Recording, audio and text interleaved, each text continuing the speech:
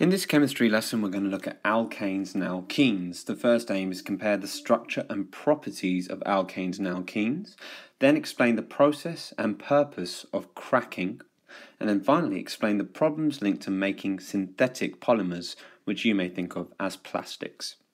Let's start with another thought-provoking idea. This painting of lobsters is actually made from a substance that's made from the actual subject of the painting.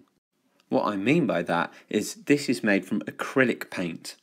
Acrylic is a polymer, a synthetic polymer made from crude oil. Now, if you remember, crude oil is made from the ancient fossilized remains of sea creatures such as lobsters.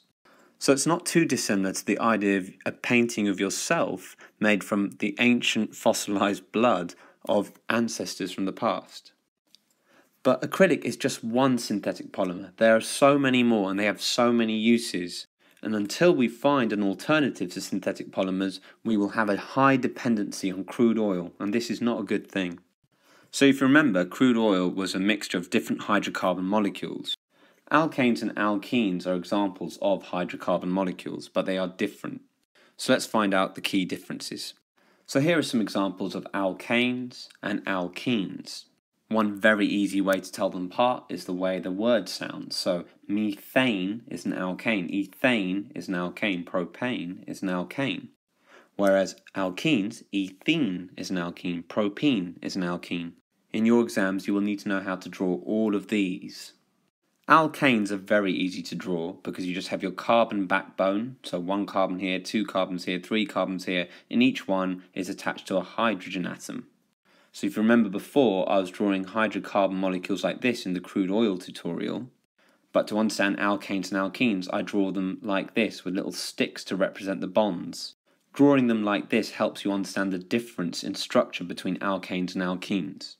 So one thing to note here is to work out how you draw an alkane, just remember that you double the number of hydrogen atoms compared to carbon, and then you add 2 for the end. So you can see one carbon, double it, that's 2 hydrogens, then add 2 at the end, 4 hydrogens, that makes methane. Let's take ethane, 2 carbons, double it for 4 hydrogens, and add 2 at the end, and that gives you 6 in total. With propane, 3 carbons, double it for 6 hydrogens, and then 2 at the end, and that gives you propane. So relate that to these chemical formulae. Hydrogen is always double the carbon plus 2. So 1 carbon doubled plus 2, 4 hydrogen. 2 carbons doubled plus 2, 6 hydrogens. 3 carbons doubled plus 2, 8 hydrogens. Alkenes are much simpler than that in terms of the formula, but more complex to draw. So you literally just double the number of hydrogens for every carbon. So 2 carbons here, 4 hydrogens here. 3 carbons here, 6 hydrogens here. If I was to give you a tip, the only alkene they really focus on you being able to draw is propene because it's quite complicated, but I'll show you a little trick for that later.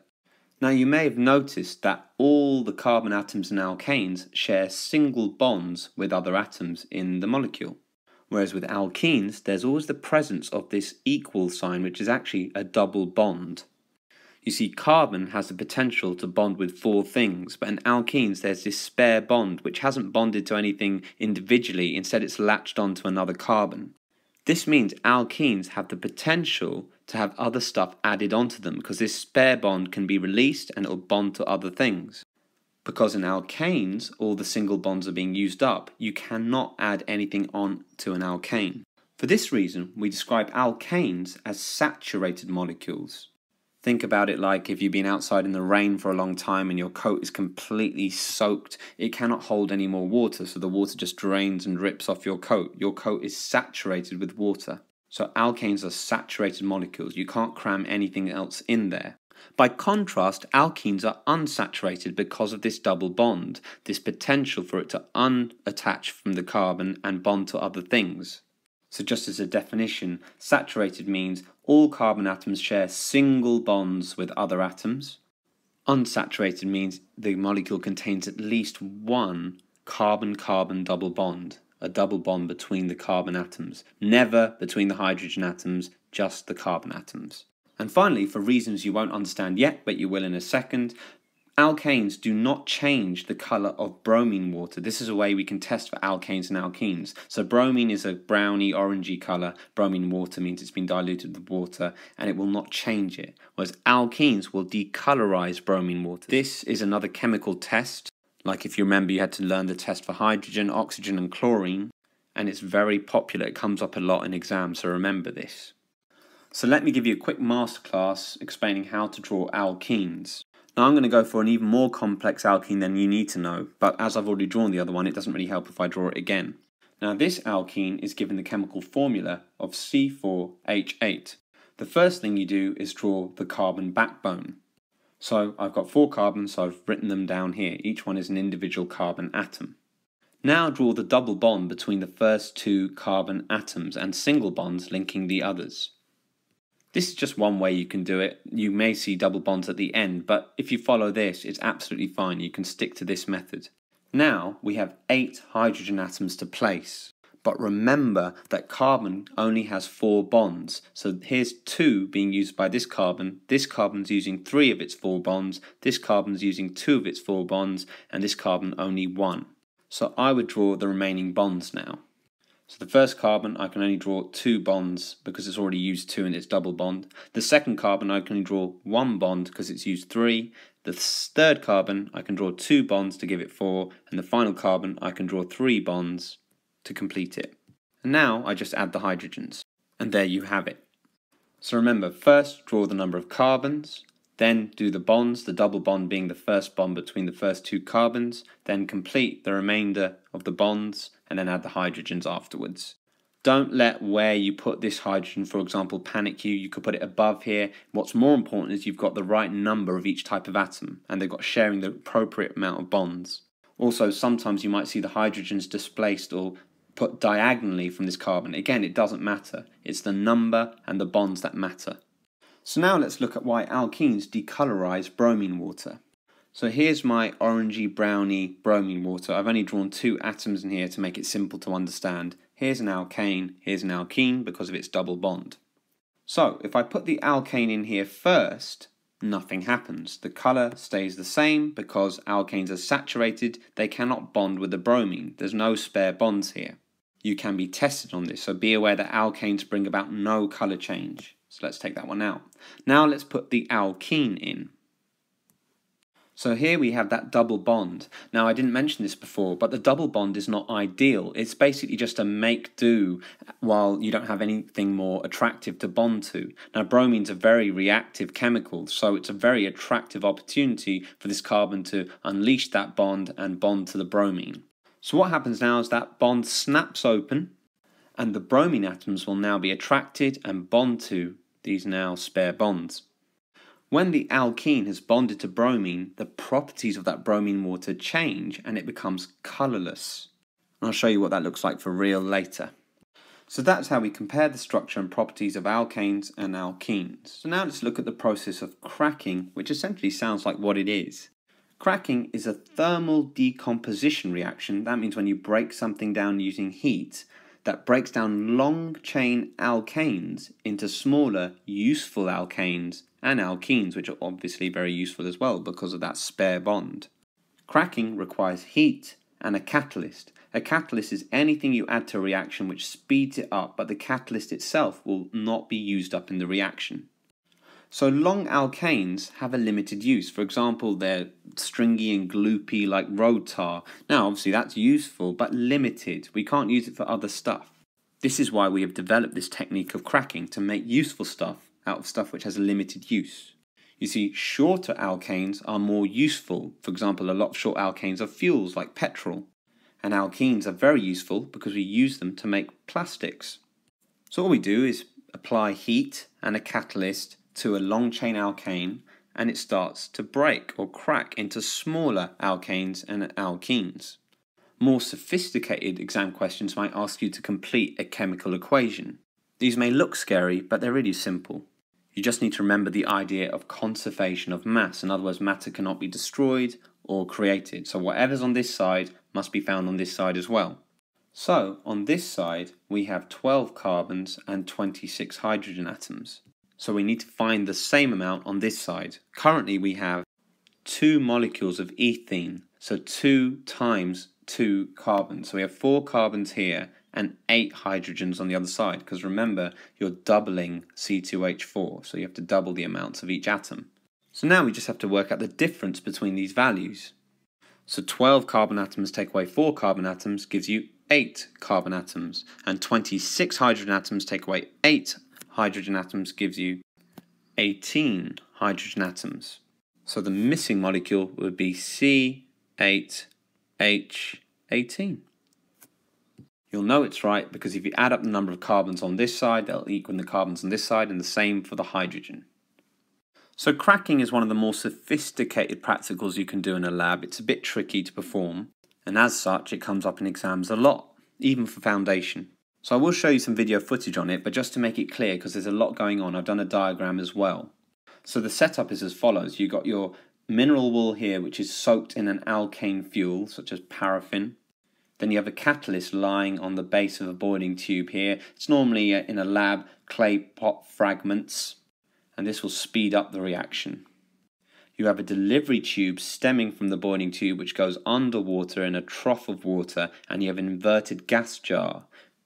Now what will happen is, as the alkane breaks up into smaller alkenes, the alkenes such as ethene will be transported up this gas jar, and they'll push the water down because they're less dense. They'll rise to the top and force the water down, all the way down, until all the water has been replaced or displaced by ethene gas or an alkene. There are a few things you need to know about this practical. Firstly, you must keep the paraffin or the alkane fuel and the catalyst hot. So you have to heat the paraffin a bit, then the pot a bit, then this a bit, then this a bit, because the catalyst only works when it's hot. So what happens is, as the alkane evaporates or vaporizes and travels over the catalyst, here it will break or crack. So you can see that happen here as it breaks apart. Then the smaller molecules will travel down the delivery tube as so. Now some of these molecules will be smaller alkenes. This doesn't represent that, but for example ethene, which will rise to the top and push down the water. Now one thing that's becoming very popular in exams is to test you on this. If you kill the heat to this experiment, you put yourself in a dangerous position. You see, the heat basically expands the gases inside the boiling tube and creates a pressure outwards. This pressure keeps the water from entering the tube. If you were to remove the heat, the gases inside would take up less space, they would contract, and that would create a suction, drawing in cold water.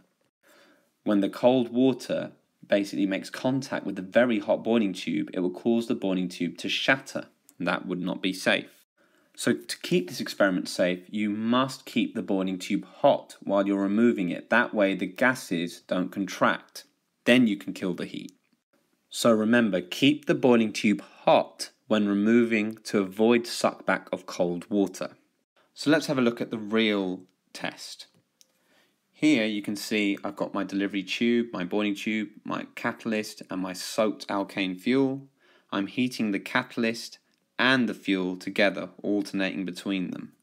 So you can see the flames going over both. And you can see ethene gas is being collected here in the boiling tube. More and more as we keep going. So it's breaking up and forming smaller alkenes. Now here's the thing, we can test for alkenes with bromine water, which starts off browny orange and then decolorizes.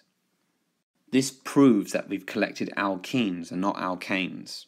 Although it's quite possible some smaller alkanes have got there as well, but they would not have an effect on the bromine water, only alkenes. So that explains the process and purpose of cracking. So now let's look at how we make and dispose of synthetic polymers, commonly to you and me known as plastics. Firstly, what is a polymer? A poly, remember poly means many, a polymer are long chain molecules made from repeated links called monomers. Remember, mono means one. So from one link we make a long chain of many links, poly and mono. It requires pressure and a catalyst. Not all polymers are synthetic. Many natural polymers exist within living bodies, such as starch, proteins and DNA. These are all natural polymers. So here's an example of how it might work. Here we have glucose as the monomer, single glucose molecules, and here we have amino acids as a monomer, single amino acid molecules. So these are monomers, and what will happen is they will be stitched or bonded together to make polymers. So when glucose stitches together or bonds together, we make the polymer starch. Similarly, when amino acids bond together, we make the polymer, the natural polymer, protein. But natural polymers exist in living organisms. We don't require any special treatment to make them. Synthetic polymers we actually have to process to make. So here's the main example you get tested on. Here we have lots of ethene monomers, and then we apply pressure and a catalyst, use of a catalyst, and that causes the double bond or the spare bond to break open so it can stitch itself or bond to other monomers. So we can see that many of them have joined together and there's no more double bonds. They've all snapped open and bonded with other ethene molecules. And this molecule, you can imagine, goes on and on and on. That's why I've left an open-ended bond here. So chemically, it's really easy to remember because ethene, the monomer, becomes polyethene, many ethene molecules, and that's the polymer. Always write poly and then in brackets what the monomer was. One of the more challenging questions they can ask you is writing the chemical formula equation for this. It's nothing to stress about, but it can be a little bit fiddly to understand the difference between the two sides of the equation. Firstly, let's look at the monomer side. Here we have ethene. Here I've just drawn the hydrogen straight up, but you can draw them diagonally if you want. Now I've put brackets around the ethene molecule and put an N, meaning we have X amount of ethene molecules. For 10,000, doesn't matter, that's what this N represents, a random number.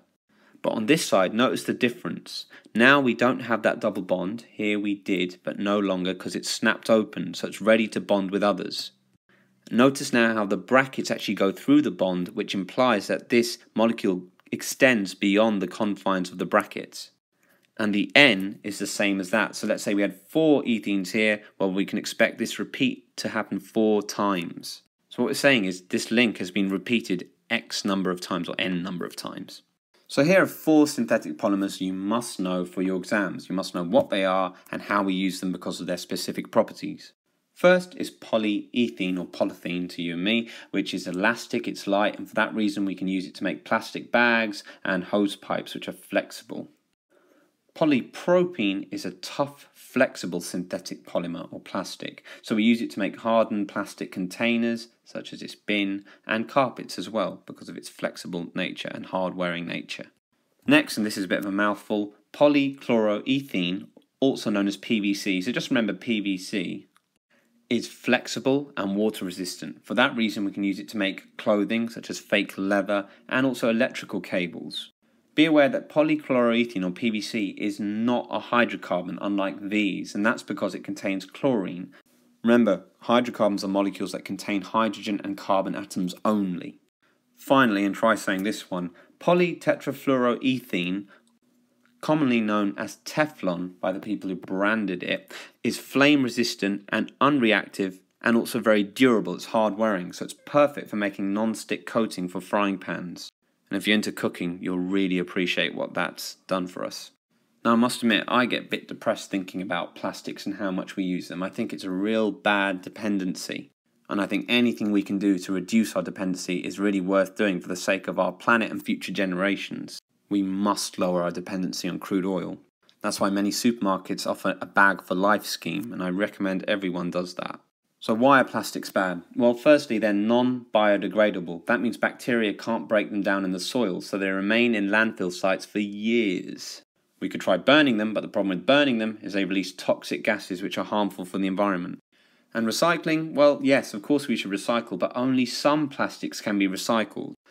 For example, milk bottle plastics, they're fine, they can be recycled, but something like vacuum-packed plastics which package our food, they can't be recycled. However, scientists, being generally the good people that they are trying very hard to combat this problem, and they've come up with some pretty amazing solutions. Firstly, some plastic bags now contain starch granules, which are biodegradable. Remember, starch is a natural polymer. So the plastic bag is impregnated with long starch molecules, and microbes can break these down so the polythene bag gets broken down to very, very small pieces. They're still there in the soil, but in much, much, much smaller pieces, presenting a lesser problem. Secondly, some plastics can actually be broken down by sunlight, and the agricultural industry uses this technique quite commonly. So the effect of sunlight can again break them down to small pieces. And that's how you explain the problems linked to making synthetic polymers.